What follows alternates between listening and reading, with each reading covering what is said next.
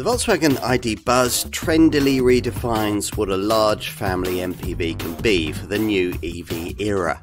Practicality is sacrificed on the altar of fashion, but hey, this EV's fun but sensible, enviro-conscious but desirable, which makes it very unusual indeed. The ID Buzz doesn't leap forward with the same pace as some EVs, but that's not to say it's sluggish. The e-motor and battery combination fitted here are familiar from other Volkswagen Group products, but they're not had to propel so large or boxy a car before, and the way they cope with the setup is impressive. That motor develops 204 PS and is mounted at the back, nicely mirroring the combustion setup used by the classic Volkswagen buses this model references. That's a layout based on what the MEB platform determines, rather than any great sense of nostalgia from the engineers. The big 77 kilowatt-hour battery centrally placed upon this advanced chassis should be able to achieve up to 258 miles from a charge, though given the size and substantial 2.5 ton weight in play here, you'll need considerable throttle restraint and constant use of the most frugal eco drive mode to get anywhere near that on a regular basis. The other primary drive settings are comfort and sport. Surprisingly, at least to some degree, the Buzz can actually deliver both comfort and a little sportiness. It feels like the premium product its price point demands, and in fact is one of the best riding electric cars we've driven. Body rolls kept tight through corners, and the level of refinement is excellent, not just for the MPV class, but any class. We're not so impressed by the lack of brake energy recuperation options. There's just an extra B-gear selector function to heighten energy harvesting of throttle. But in every other way, the ID Buzz is a revelation to drive. That high commanding driving position will appeal to many drivers too, and even if they can't hope to achieve the quoted range figures, charging rates will help them get back on the road quickly. Capability of charging at up to 170 kilowatt DC on high power charges means a public top up from 5 to 80% takes half an hour.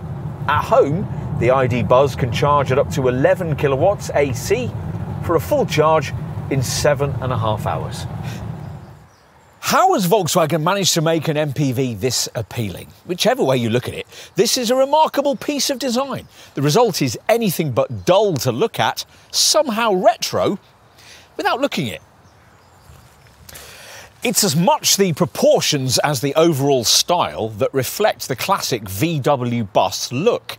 At 4.7 metres long in this short wheelbase form, the Buzz is over half a metre longer than the old Type 2, but there are neat little design touches that help along the way with the retro vibe. A blacked out glasshouse that creates a floating style roof, huge aerodynamic flat face 19-inch or as in this case 21-inch wheels, super short overhangs and 3 gloss black D-pillar streaks, a nod to the rear air vents found on those old classic bus models. Plus, for a large MPV, there's an outstandingly sleek drag coefficient of just 0.29 CD. And most models will be ordered with a multivan style two-tone paint finish like the one we have here. It's all distinctly un-van-like though. If you do actually want a van, there's always the ID Buzz cargo version. That won't be offered with the longer wheelbase you can ask your dealer about with this MPV model.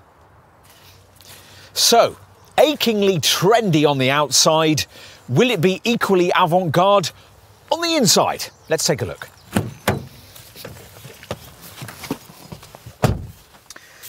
Overall, we think you'll like what you'll find here. You sit much higher than you would in a comparably priced mid-sized SUV above all those batteries, and a large, almost upright windscreen allows for lots of light, as does the enormous expanse of glass down each side. Slim A-pillars and huge front quarter lights all contribute too. There's a completely open lower floor, so you could walk across and get out the passenger side should you feel so inclined.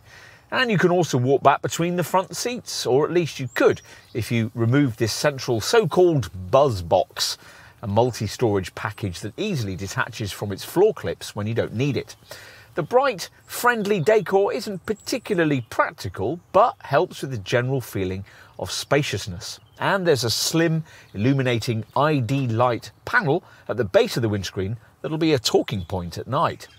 The digital cockpit instrument display bucks current trends by being just 5.3 inches in size. The much criticised centre infotainment screen, offered in 10 or, as in this case, 12-inch sizes, actually works quite well. But the volume and temperature sliders beneath it are awful, as are the switches on the awkward touch-sensitive panel by your right knee. Still, the important stuff's properly covered, the seats are excellent, and there's a huge amount of cabin storage. Okay, let's take a look. In the rear, accessed, as you'd expect in an MPV, by sliding side doors, which, as an option, can be electrically powered.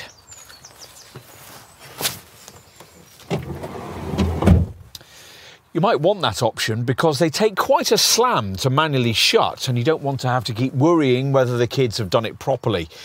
Once you're comfortable inside, you wouldn't think this car was based on the same MEB platform as Volkswagen's relatively compact ID4.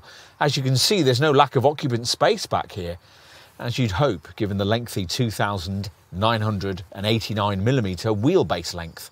What's a little more disappointing is the use of a conventional bench here, rather than the 3 individual seats you'd normally get in a purpose-designed MPV.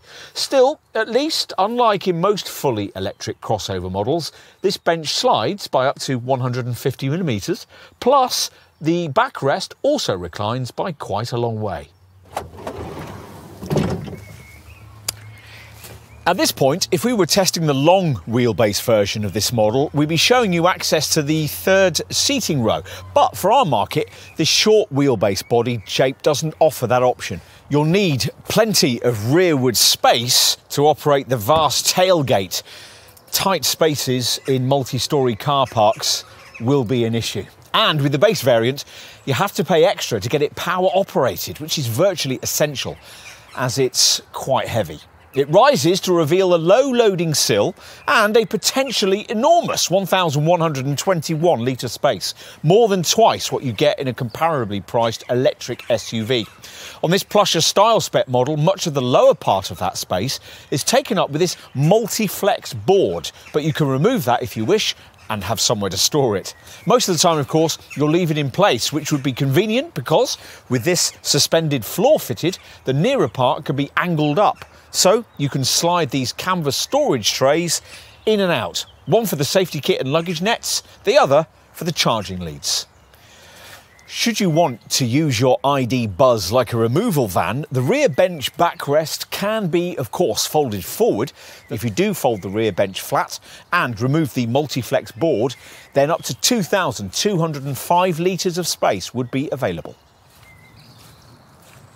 And in summary, well, for years, sales have fallen away from MPVs and SUV numbers have rocketed. This is the first car in a long time that will point some customers in the opposite direction. It has enough substance to back up its style, and further additions on their way to expand the offering. It's pricey, but that will put few off who would otherwise have been in the market for a premium SUV. And you never know, this Volkswagen might give them quite the buzz.